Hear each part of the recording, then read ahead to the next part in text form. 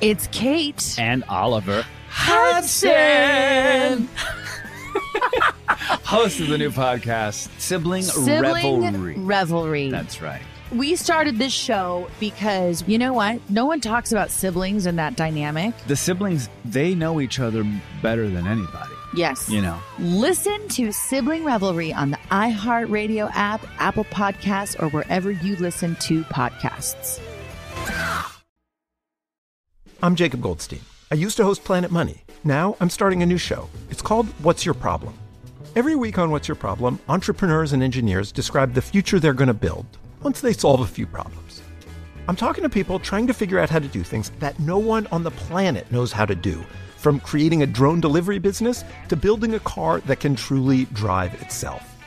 Listen to What's Your Problem on the iHeartRadio app or wherever you get your podcasts. Episode 281, How to Curate a Life with Less Stuff and More Intention with Christine Platt.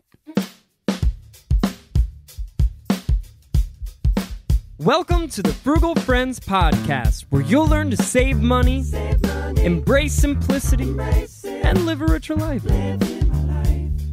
Here are your hosts, Jen and Jill.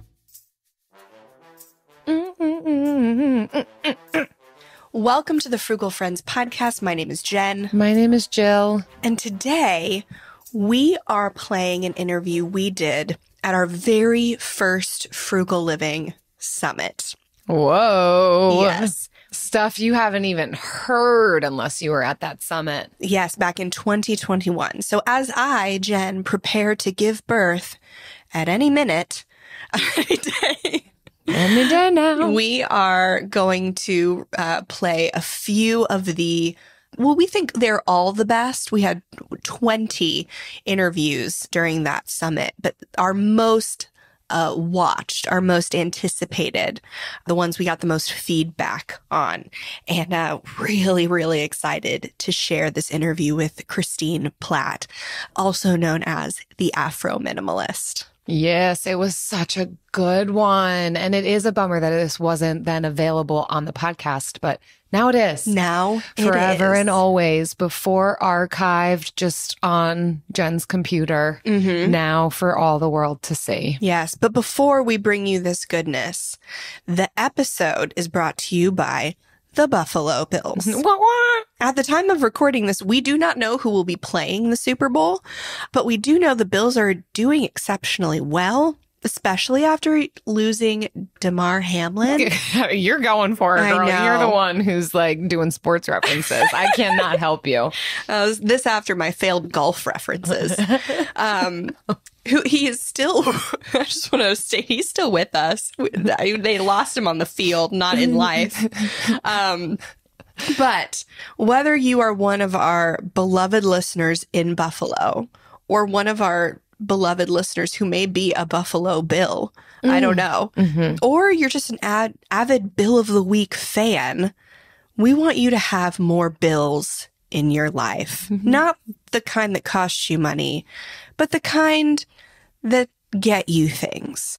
So if you can't catch a game, then sign up for a Savings Connect account at CIT because they are currently offering over 4% APY on their savings accounts. That is crazy. There are no hoops to jump through, no lines of scrimmages to jump through. And that's the extent of my football knowledge. I don't even think it's accurate. Okay, well, I don't think you it jumped was through a line of scrimmage. You could. Oh my gosh, it's an imaginary line and you could do anything you want to it. Sure, yeah. Anyways, no hoops to jump through. Just $100 minimum deposit. And if you do not have your emergency fund in a high yield savings account, it's time to do it. So head to frugalfriendspodcast.com/CIT, or maybe you just need a sinking fund for next football season. Maybe you think the Bucks are going to come back with Tom Brady. That's what everybody else in this area thinks. Me, I'm putting all my money on the Bills. frugalfriendspodcast.com/CIT. That's mainly the takeaway here. And also that we know little to nothing about sports, but we try anyway. All the money I make from the interest that I gain in my Savings Connect account, I will be gambling with on the Bills. we got got to get to Christine. Okay, never mind. You got to give birth. We got to listen to Christine. Here we go. Okay, so if you are as interested in minimalism, decluttering, simplicity as we are, but not in the minimalism for minimalism's sake conversation, you're going to love this episode.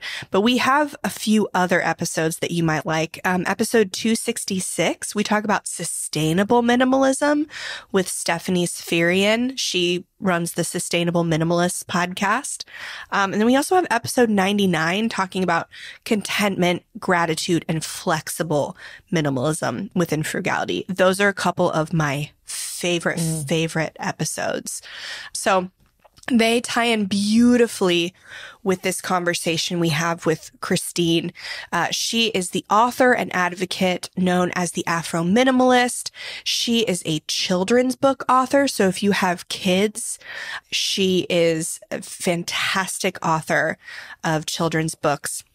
And after struggling in her personal life with the austerity and whiteness of mainstream minimalism, she realized that minimalism often seems unattainable for so many because of this barren aesthetics, minimalism for minimalism's sake sort of view.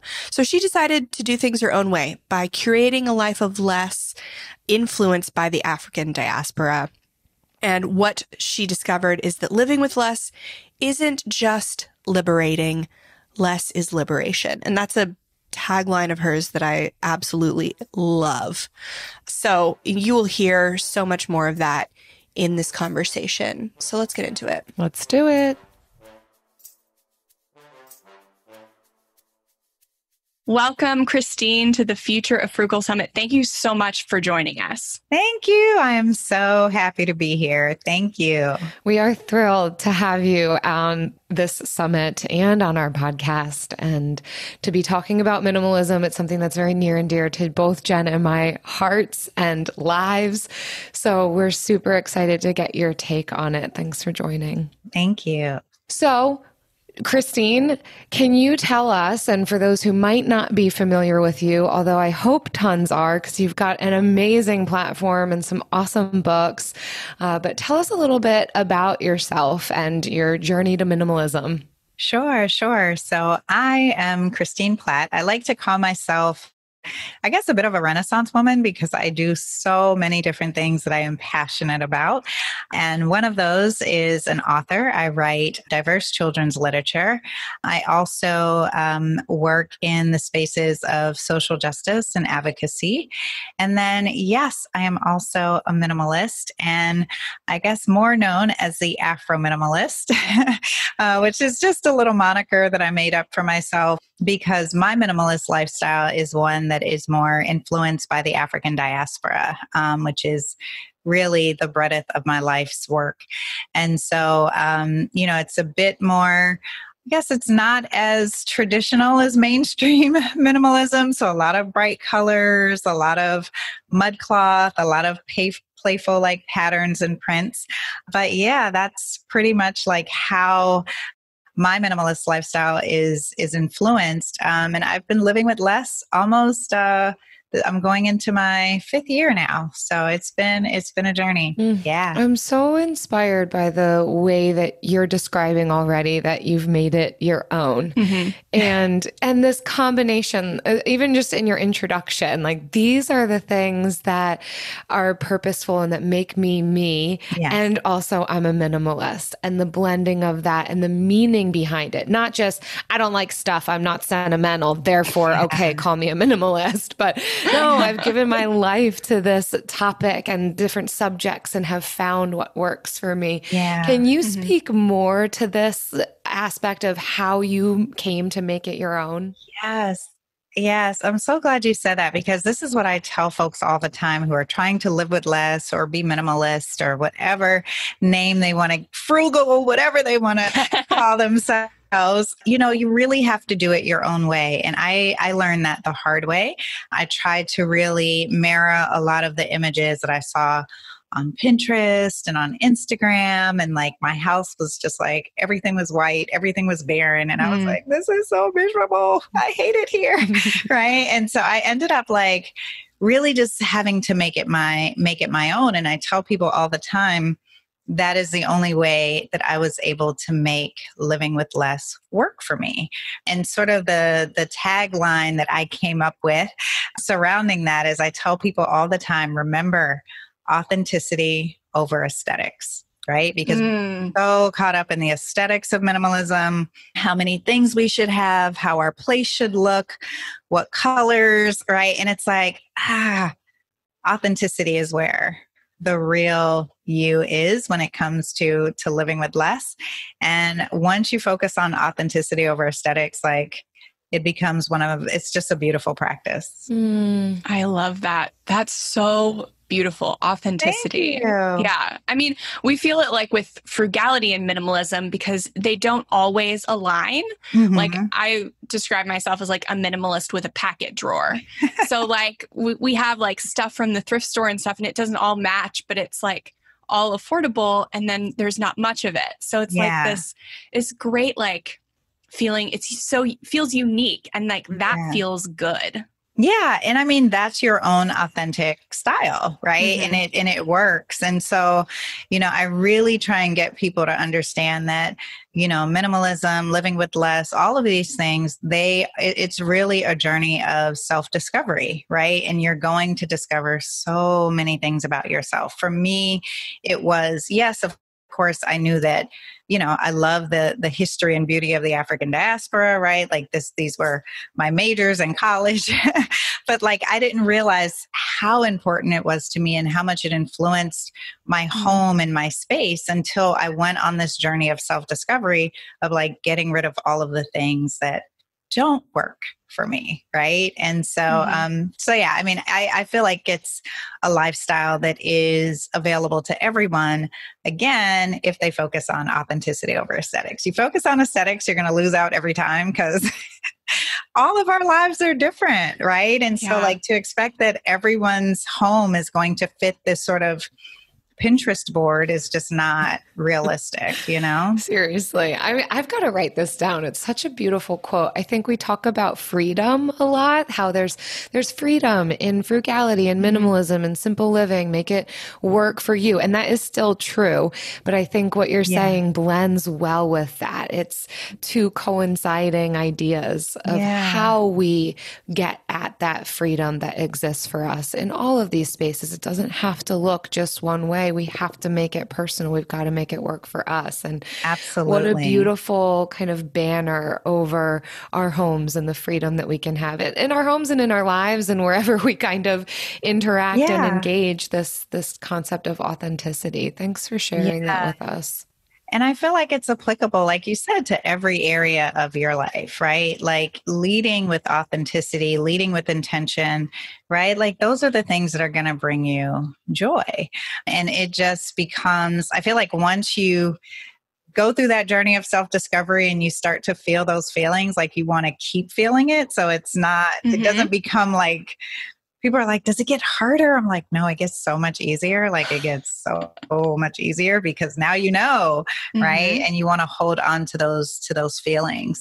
And, again, I mean, I also think that it really helps me remain intentional with my minimalist practice and what I allow into my life. Because if I'm leading with authenticity, I'm going to, I really don't like that. Thank you for that. Thank you for offering me that gift. But that doesn't serve me. I'm not going to use it, right? Like it just becomes just sort of like this essence of who you are and the decisions that you make. So absolutely. Yeah. And I love that the journey taught you about yourself. It's not like just making minimalism about who you are, but actually finding who you are and like finding the real you. I tell people that all the time. I'm like, so I know you think you're going into this, that like you're either trying to, declutter your closet, your garage, or get your home in order. But I'm like, it literally transforms every area of your life. There's no way that you can be intentional with your wardrobe or intentional with what you have in your living room and be like, okay, that's it. You know, it's like you end up being intentional with every area of your life. And I feel like that's where that process of self-discovery is, right? Like, you know, maybe it does start in your closet and you know, you're like, what do I really wear? What silhouettes do I really gravitate towards? Why do I have so many of these, right? Like you start this process of self-discovery and then like it literally like takes over your life. There's no way, I promise you, there's no way you can just be intentional with your wardrobe. Yes, absolutely. So I know that you're all about like letting go and finding what serves you. So how do you recommend like people find what serves them and let go of what doesn't? Yeah, I mean, I feel like there's so many different ways, but the first thing that I really want people to start with that will I feel help them get to this point is first understanding why they have more than they need, and then understanding why it's so hard to let go. Right? Because if you don't understand why you have more than you need, you're going to end up in the same space. Right? And so there are, you know, several different reasons for that.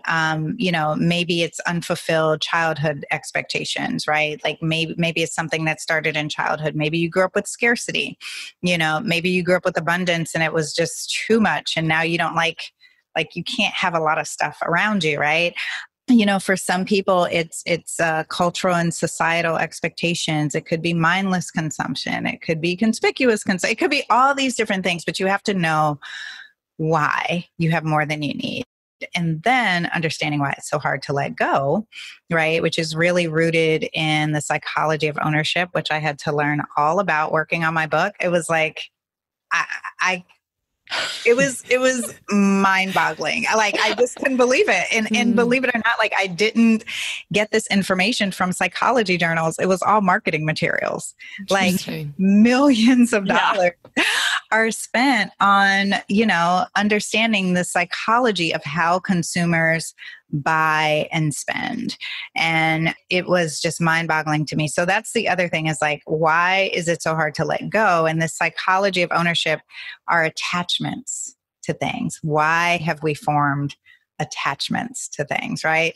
So then once you have that information, then you can go into, okay, I know where my pitfalls are, right? For me, I was a bargain shopper. And I talk about this all the time. I love finding a deal. And, you know, that whole why do I have more than I need piece for me was going through my closet and realizing that like so many things had red stickers on them. And I was like, what is this? Why am I attracted to all these red stickers? Everything has a red sticker. It is unworn. It has a red sticker. And I had to like really dig down and say like, where's this coming from? And it went back to my childhood. Me and my mom used to go shopping together on the weekends. And, you know, shopping for me became synonymous with relaxation, with fun, with joy, right? And so that is something that I took with me into adulthood. And my mom was a bargain shopper, still is. And so for me, though, I discovered it was the thrill of the hunt for me. So once I hunted and I found what I needed and I got it home, it went in the closet, right? But that led me to understand, here's why you have so much more than you need in your closet, right? And then I had to go, okay, well, why is it so hard for me to let some of this stuff go?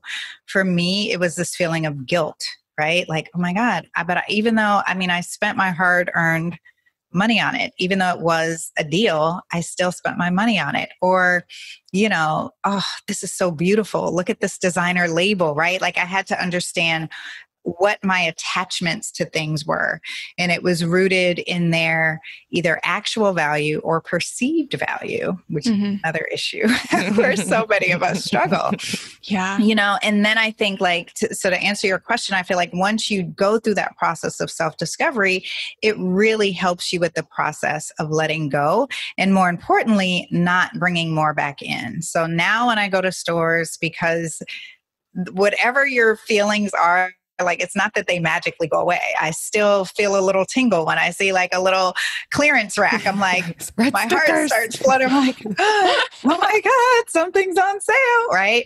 And so like I had to come up with something to help me through that. And so what I say when I go into stores, especially like my favorite store, like I love Anthropologie and, candles, all those things, right? Mm-hmm. And I just tell myself, I'll see a clearance rack. I'm like, Christine, it's not a deal if you don't need it. Like I have to this is the mantra that I tell myself. You're not saving money if you're spending it. Like you're not saving $20. You're losing $50, right? And so but I had to tell there's I create mantras and different things, but you can't do that really until you know what your reasons are behind your overconsumption, right? So my background is in social work and the mental health field, and also my day job, let's be real. So it doesn't really surprise me. It doesn't surprise me at all, but how we can't get away from all of these things being connected. We are whole people. Mm-hmm. And as much as we might want to kind of separate or fracture one part from the other of, this is just my finances, I'm just going to work on my finances, or this is just me decorating my home, it has nothing to do with my childhood. Right. No, we're whole people. And the more that we can pay attention to that, be curious with ourselves, just practice curiosity and then discover what works for you, what doesn't work for you. But I appreciate the permission and encouragement that you're providing of ask these questions first before we just say, well, just stop shopping or just do a no spend. Those things are great, but what is it teaching us about ourselves?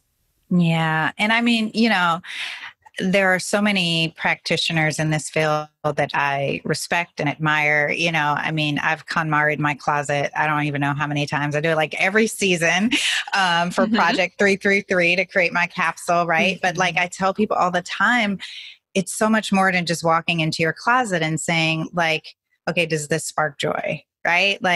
Something is always going to you got it because it sparked joy or because you thought it was beautiful or something like that, right? You have to really dig down deep and say why am I buying more of what I don't need? Why am I buying more of what I don't need? AI might be the most important new computer technology ever. It's storming every industry and literally billions of dollars are being invested. So buckle up. The problem is that AI needs a lot of speed and processing power. So how do you compete without costs spiraling out of control? It's time to upgrade to the next generation of the cloud, Oracle Cloud Infrastructure, or OCI. OCI is a single platform for your infrastructure, database, application development, and AI needs. OCI has 4 to 8 times the bandwidth of other clouds, offers one consistent price instead of variable regional pricing. And of course, nobody does data better than Oracle. So now you can train your AI models at twice the speed and less than half the cost of other clouds. If you want to do more and spend less, like Uber, 8x8, and Databricks Mosaic, take a free test drive of OCI at oracle.com/strategic. That's oracle.com/strategic. oracle.com/strategic. Discover the heartwarming and hilarious world of sibling connections on Sibling Revelry with Kate Hudson and Oliver Hudson. You might be asking yourself, what is sibling revelry? Yeah, well, we just made it up. They'll have some laughs and maybe inspire some people along the way with universal tales of what it's like to grow up with brothers and sisters. We're full-blood siblings, the only full-blood sibling. In our family. Well, not in the world. I mean... No, in the whole world. That's just it. No one... Dive into family tales and explore the human mind with guests like Joel and Benji Madden. And it's fun because we've decided to open it up, to really all kinds of different siblings. And it's going to be an awesome season. It's more than a podcast. It's a celebration of the ties that bind us. Listen to Sibling Revelry with Kate Hudson and Oliver Hudson on the iHeartRadio app, Apple Podcasts, or wherever you get your podcasts. Speaking of purchasing, so much of this is connected as we talk about simple living and paring down and identifying what's our authentic selves. What have you found are the financial realities of this, of aiming at minimalism or more living authentically? What have you seen there? Yeah. I mean, the amount that I've been able to save is like, I mean, I think that's the other thing, right? Like you realize, which is so hard when, I mean, it's why so many people struggle through that letting go process. It's really not that they want to keep the things. It's that it's their money, right? And they're looking at the piles and they're literally seeing dollar signs, right? And, you know, there's a whole process of like, you just got to pay it forward. You're never going to be able to recoup everything that you spent. Like, you just got to let it go. But for me, like realizing how much money I was spending on the weekends, going out and bargain shopping, things that I did, like once I stopped, like you're like, wait, where did I get like a raise or something? And you're like, where did all this money? It adds up so fast. Yeah. Right? I think that's the other thing that I tell people. Like one of the first changes that you'll see is in your finances. Right. And for me, it was a huge motivator, right? Because I was always paycheck to paycheck. And I remember like how quickly I stopped being paycheck to paycheck and just was like, wow, I was really spending just recklessly. Yeah. Right. And again, thinking I was getting a deal, as you said, right? Yeah. Especially if you think you're saving money. Yeah. Can I ask what you found to replace that with, like the thrill of the hunt or something to relax yourself or enjoying shopping? What did you find? You know, I actually love being in my home. Now that sounds so crazy, but especially after 2020, but good for you. But like, no, like once I found, you know, my authentic style and, you know, curated my space with just like love and intention. Like, I just love being in that space. If I'm not at home, I love going for walks. I love visiting friends, right? But I just, like, I mean, so many weekends are spent at home instead of in the mall, like even during the pandemic, right? Because home is now, it's a sanctuary for me. It's a place where I rest, where I recharge, where I mean, it's magical for me, right? Yeah, I love that. And it's so funny, like we buy in order to complete, like either to complete our wardrobe or to complete the aesthetics of our home. We buy to complete, but when you stop buying and you say, this is complete, like I am complete without this stuff, like, then it becomes a sanctuary. It does. And I mean, like, just the lightness and that comes with that, right? And the lightness that comes with, you know, not feeling like you have to hang something on every wall or have something in every corner, right? I mean, this is, I have an office space here in DC at Eaton, DC. They have a wonderful space for creators. And I mean, I promise you, before my minimalist journey, like, every wall would have been covered, everything, like it just would have been, right? So even like learning use of space, right? Learning how to utilize that in a way that is more functional for you rather than in something that it has to be filled, right? Like there's all these lessons that you learn. And so, I mean, I enjoy my life so much, and it's something that I want so many more people to experience, because it's not that hard of a heavy lift. It's just making that initial jump and decision to say, you know what, I'm going to live more frugal. I'm going to live with less. I'm going to be intentional. I'm going to, you know, lead with authenticity, which these are all things that we should be doing anyway, even if not for ourselves, for the good of our planet, for our communities, right? Like there's so many benefits to it. And so I love showing a different approach to minimalism. And I'll get questions and comments all the time. You know, people will say, oh my gosh, I can be a minimalist now. You have color in your house, right? Like, oh, you know, that so pillow is red, right? And it's so funny, but because people, again, are so caught up in the aesthetics. Because Pinterest has only showed one thing. It's a green fiddle leaf fig against a white wall and a bamboo that white desk. Swedish chair. Yeah, that one chair that everyone has. Yes, you know, And so like, I love showing people that, and just, again, as you said, just like giving them the liberty and permission to just like, let me just try it, but let me try it my way, Yeah, I feel that the office decorating thing on a deep level. Like behind me, I have my bookshelf, and the bottom, you can't see it really, but like the bottom shelf doesn't really have any books on it. And I'm like, I feel like a bookshelf should have books all the way down, but like, I'm not going to get more books. Yeah. But this is what to fill it. I'm just going to like kind of shift my body. Yeah. But so you only see the top two.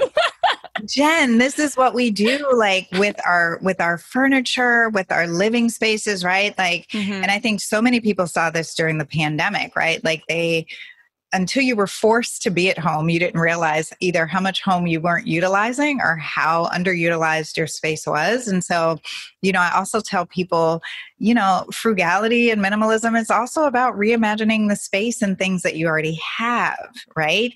So you need a homeschool space for your kids. That dining room set in there that no one uses, right? Dining rooms are so overrated. Yeah, they don't get used. But people feel so compelled to use it as a dining room because the builder says, this is your dining room. This is your living room. This is your bedroom, right? And like getting people to understand, reimagine and make the space work for you, right? Like your dining room may be better served as an office, right? Yes. Freedom. And you don't have to fill every space. And I love that you use that bookshelf as an example. That would never be the case for me. All my bookshelves are like, we're about to fall over. Yeah. But I had that at one point. But but just like that pressure that we feel, I feel like that's a really good example. Like it's a bookshelf. It should be filled with books. It's okay. Yeah. The books will come. Yeah.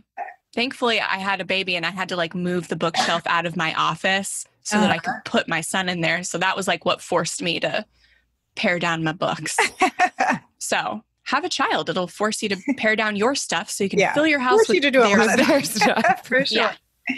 So Christine, tell us a little bit about the cultural expectations people might encounter when trying to adopt minimalism, because I know that's something like you worked through. Yeah. I mean, I think, every culture and group has their own thing. And, a lot of it are, I would even say, not even cultural expectations. It's more societal expectations, right? Which is like, what do you mean you don't like shopping? You're a woman. Don't all women like shopping? Or you know what I mean? Or like, you're a man. Why don't you have 10 pairs of Jordans? Like what, you know what I mean? Like, so what you will face is sort of like questions and challenges and critiques and commentary from friends and family. That's what I feel like that expectation is. Also, some people may realize that they are in certain situations that they're in because of societal or cultural expectations, right? So one of the examples that I like to use is I was doing a workshop on minimalism, and this is about 2 years ago. So like I was still in the midst of my journey and still like trying to help and bring anyone along who would listen. And this young dentist came up to me and she waited until like the room was cleared. And she said, everything that you said today just like really resonated with me. And she said, I have this huge townhouse, so much more. It's just me. Right. And she said, there's an apartment that's right near my job that I could just walk to. And she was like, but my family would be like, they would just frown upon it because like, you're a dentist, or you're a doctor, or you're a lawyer. Aren't you supposed to have? Aren't you supposed to own? Aren't you, and like getting her to understand that like, this is her life.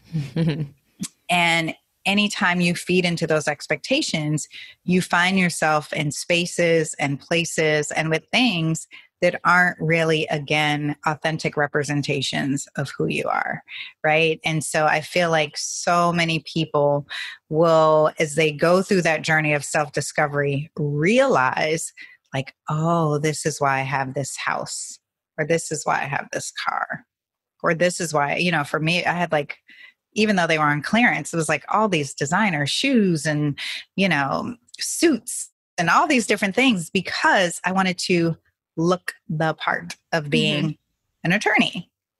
Right. And I felt like I had to look the part. Guess what?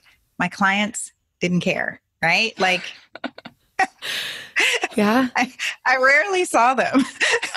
Right. But these are the kind of things that, so when I talk about pressures and expectations, some of them do come from family members and friends and cultures in our community, but so much of it is also societal. Right. And like breaking those chains was so important. Like getting my daughter to understand, like, we don't have to go to the mall every weekend. Just don't have to go to the mall every weekend. Discover the heartwarming and hilarious world of sibling connections on Sibling Revelry with Kate Hudson and Oliver Hudson. You might be asking yourself, what is sibling revelry? Yeah, well, we just made it up. They'll have some laughs and maybe inspire some people along the way with universal tales of what it's like to grow up with brothers and sisters. We're full-blood siblings, the only full-blood sibling. In our family. Well, not in the world. I mean... No, in the whole world. That's just it. Like, no one... Dive into family tales and explore the human mind with guests like Joel and Benji Madden. And it's fun because we've decided to open it up, to really like all kinds of different siblings. And it's going to be an awesome season. It's more than a podcast. It's a celebration of the ties that bind us. Listen to Sibling Revelry with Kate Hudson and Oliver Hudson on the iHeartRadio app, Apple Podcasts, or wherever you get your podcasts. From the studio who brought you the #1 podcast, The Piketon Massacre, this is Murder 101. A group of high school students started a project to research a string of unsolved murders. Those murders happened in the mid-1980s. He's out there doing stuff. He just didn't stop. Everything that the students predicted through their profile turned out to be accurate. Redhead killer profile.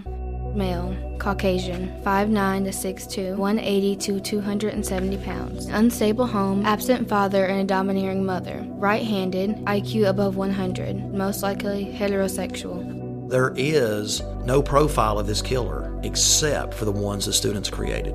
Just because some of these women no longer have people to speak for them does not mean that they deserve to not be spoken for. What if this guy's still alive? Like, what if he comes after us? I said, are you going to kill me? And he said, yes. Listen to Murder 101 on the iHeartRadio app, Apple Podcasts, or wherever you get your podcasts.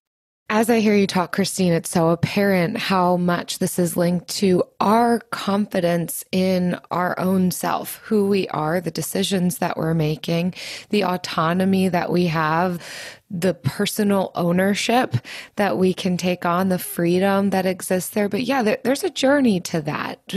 Not that we don't care, oh, you don't matter, but to not place that much weight on what other people think or say, or the societal pressures of, here's your job, this is what you should do. And I see it going both directions of, you're wealthy, you should, or you say you're a minimalist, but how do you have so many tools in your garage? Or how do you have so many kitchen appliances? Or whatever that thought is, it can go either way, where people will just beat you up at other end of the spectrum. That's exactly why you have to focus on being your authentic self. And I love that you mentioned that minimalist piece, because minimalism has become this whole conspicuous thing, which is like so annoying to me because again, it feeds into this aesthetic thing. Right. And so another reason why I love showing my aspects of minimalism is it's like a real house and it's a real authentic reflection of my life.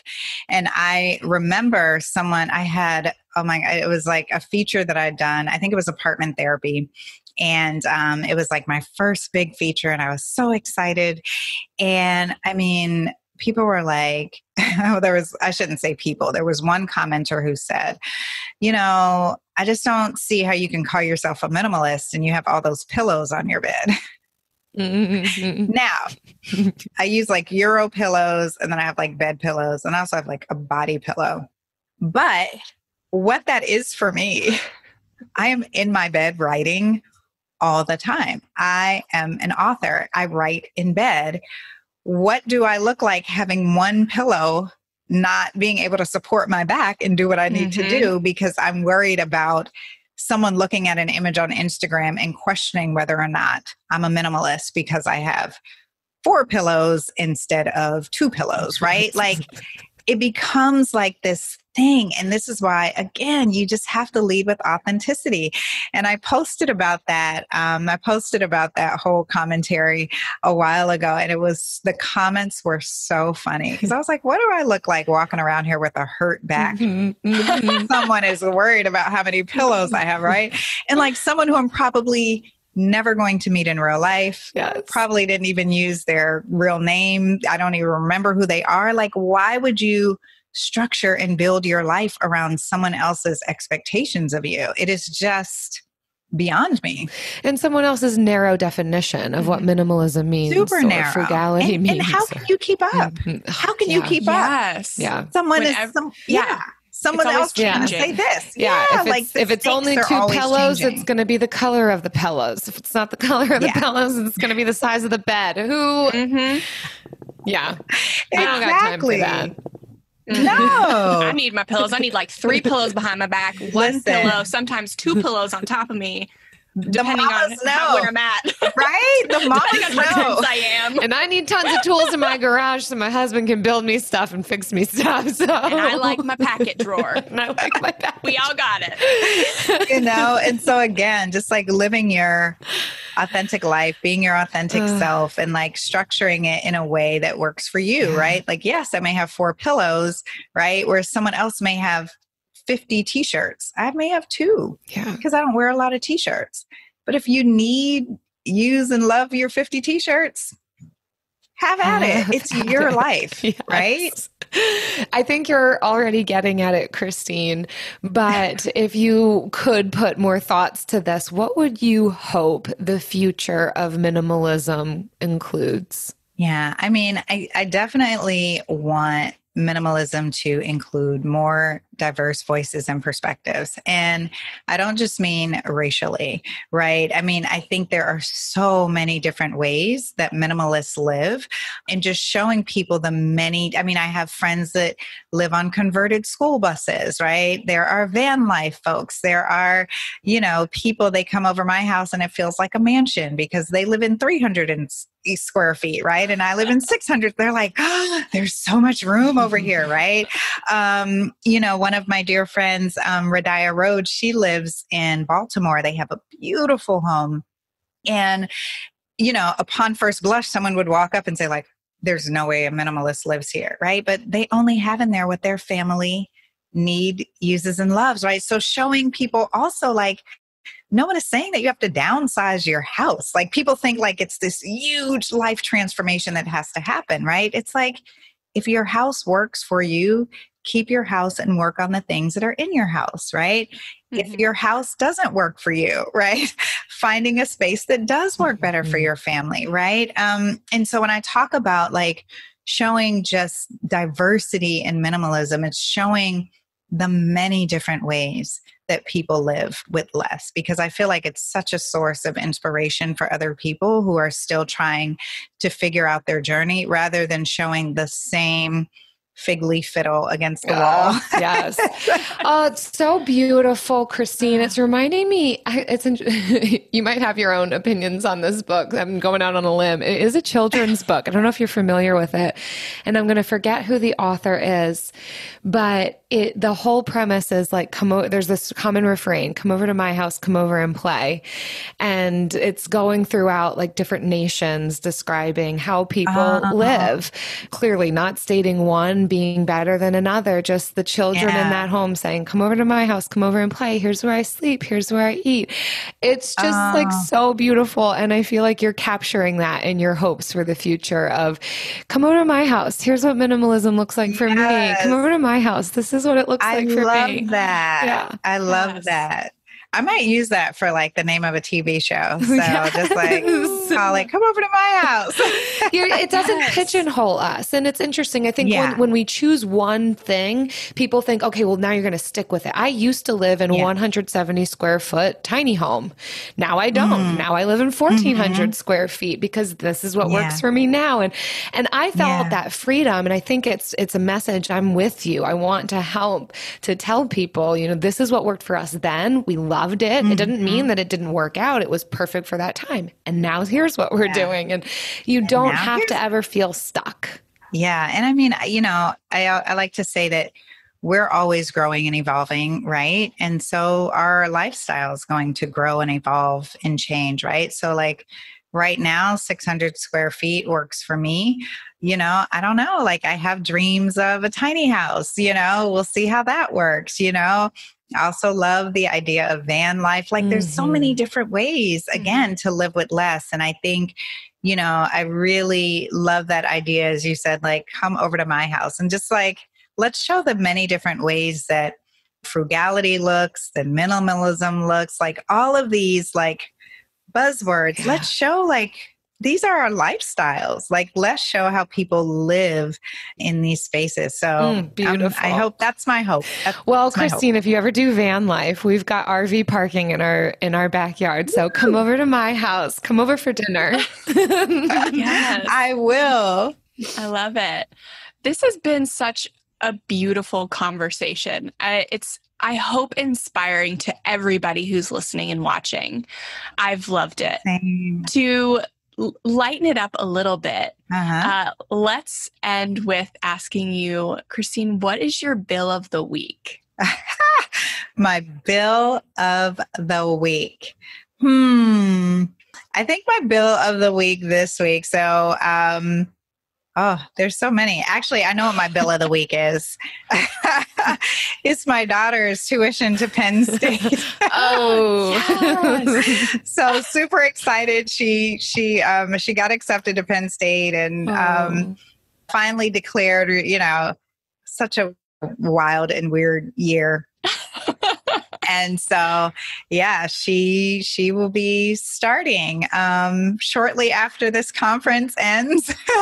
And so that's my bill of the week. Well done. How amazing to have zeroed in on a college and kind of what she wants to do next. I'm sure bittersweet for you. Very bittersweet. And so much so that I've already planned what I'm doing with her room. So so yes. Well, you've done your job. You raised a child who got into college. I'm actually done. You did it. Yeah. I'm like indoor botanical garden. Here we come. Oh, that's stunning. I feel like that's the real bill. It's like I've paid a bill in order to have my indoor botanical garden. Yes. That's it. It's nothing to do with education. It's fine. Well, thank you so much, Christine, for coming and chatting with us. This is great. Where can people find more from you and get your book? Sure. So you can find me on Instagram under Afrominimalist. You can find me online at afrominimalist.com. Everything is Afrominimalist. It's super minimalist and simple. And then also you can check out my new book, which I probably should have had closer. Made that mistake before. The Afrominimalist Guide to Living with Less. And in there, I talk about a lot of the themes that we talked about today, just more in depth. And hopefully you guys will have me back on and we can meet up again here as well. Would love that, and Christine. I can see that book cover standing out so vividly with all of the other minimalist books on the shelves. All of the other Yes. Yours will stand out. So if you go and get one, a physical copy, you will not be able to miss it. Yeah. And we will have links below this video to all of that too. So thank you so much, Christine. Congrats on the book, Christine. And thank you. No, this was great. Thank you both so much for having me.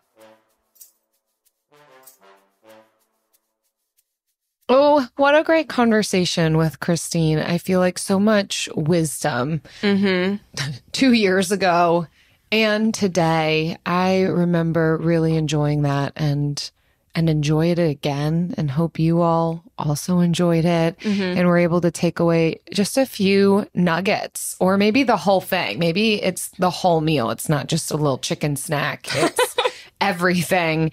And it's totally going to revamp some of your behaviors and decisions, whatever you choose to do. We just hope that this was a fruitful dialogue for you. Yeah, I really still to this day appreciate the authenticity over aesthetic piece, because so much of minimalism has been distilled down into an aesthetic, a very like particular aesthetic. And I just love the freedom to just live simple and not with no stuff. Because if you follow Christine, I am Christine Platt on Instagram. You can see her apartment is not empty. Her apartment has stuff. She got throw pillows, you know? And I love it. And it's only stuff that she loves and that really speaks to her and her background and her identity. Yeah. And that's authenticity. And I love, love, love that. We're here for that. Oh, yeah. We're also here for you. Thank you again for listening to this podcast, this episode. Many of you know last month we did a spending makeover and it was a hit. Really, it was so we fun. all loved it. It was so fun. And we want to congratulate and share some of our participants in that spending makeover, some of the big mindset shifts and changes they made. Lindsay shared, honestly, it's realizing that I stick with patterns and impulse purchases whenever I'm feeling down to lift my spirits. Now I'm going to work on creating healthier habits and solutions for when I start to feel that way. Well done, Lindsay. Then Michelle shared, you can buy anything, but you can't buy everything.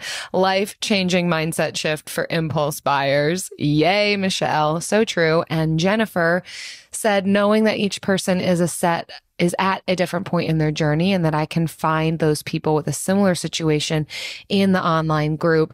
Amazing. These are just like a smattering of what some of the feedback was, some of the takeaways were from that spending makeover. So great. Yeah. Congrats to everyone who participated in the spending makeover. And we loved it so much that we decided to make it available to everyone. Yeah. Even if you missed it last month, NBD, no big deal. We've just made the makeover videos and workbook available for anyone at any time. If you want to check it out and make some of your own revelations, head to frugalfriendspodcast.com/makeover. You can check it out. You can engage with it for free. Yes. So we'll see you there. See ya. Frugal Friends is produced by Eric Sirianni.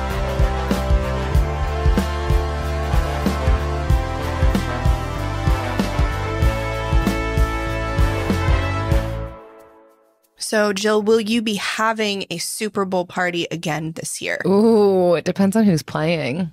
Oh, my goodness. What if the Bills play? That'd be amazing. We know the Bucks are out. Yeah. So it's free range to be a Bills fan now. Yeah. I mean, probably. I guess I am here for like the buffalo chicken dip. So it really doesn't actually matter who plays. Yeah. If people want to come over and eat chicken wings, that's great. But no children. No children this year. Made that mistake last year's party. My house is still in renovation mode. No kids There's your allowed. Excuse for everything. I just have to make sure that there's like a few exposed wires and sharp tools in my house, like for the unforeseen future. Yeah. Well, I mean, unforeseen amount of time, and then I've just got a great excuse. Yeah. Adults only. My house won't get ruined. I'm sad that I won't be able to participate in a drinking game this year because I really believe drinking games are my spiritual gift.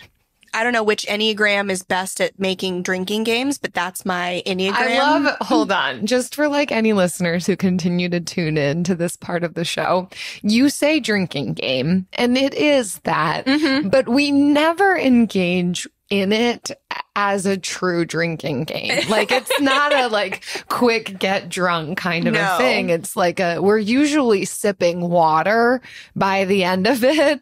It's just like, speak for yourself. The amount of times the announcer says, I don't know. It's like when the announcer says. When Tom Brady is mentioned, because even when he's not there, they're going to talk about him. So like you just take a sip whenever somebody mentions Tom Brady or Gisele Bündchen, or like you take 2 sips when the fireworks go off, or it's not as if you're drinking more than your like 1 to 2 drinks and then you move to water. That's just how we play drinking games. It's just fun to like when somebody sees one and they're like, they just said Tom Brady drink. and that's the fun part. It's a fun way to engage in something that you wouldn't maybe otherwise. Yeah. I would say if you haven't tried doing it, try it. We love to gamify things. We do. We absolutely do. And that's my gifting is drinking games. So we'll just have like some iced tea or lemonade for you. Thank you. Oh, it's okay, I guess. Happy Super Bowl. Discover the heartwarming and hilarious world of sibling connections on Sibling Revelry with Kate Hudson and Oliver Hudson. Dive into family tales, explore the human mind, and laugh with guests like Joel and Benji Madden. It's more than a podcast. It's a celebration of the ties that bind us. And it's fun because we've decided to open it up to really like all kinds of different siblings. And it's going to be an awesome season. Listen to Sibling Revelry with Kate Hudson and Oliver Hudson on the iHeartRadio app, Apple Podcasts, or wherever you get your podcasts. I'm Jacob Goldstein. I used to host Planet Money. Now I'm starting a new show. It's called What's Your Problem? Every week on What's Your Problem, entrepreneurs and engineers describe the future they're going to build once they solve a few problems. I'm talking to people trying to figure out how to do things that no one on the planet knows how to do, from creating a drone delivery business to building a car that can truly drive itself. Listen to What's Your Problem on the iHeartRadio app or wherever you get your podcasts.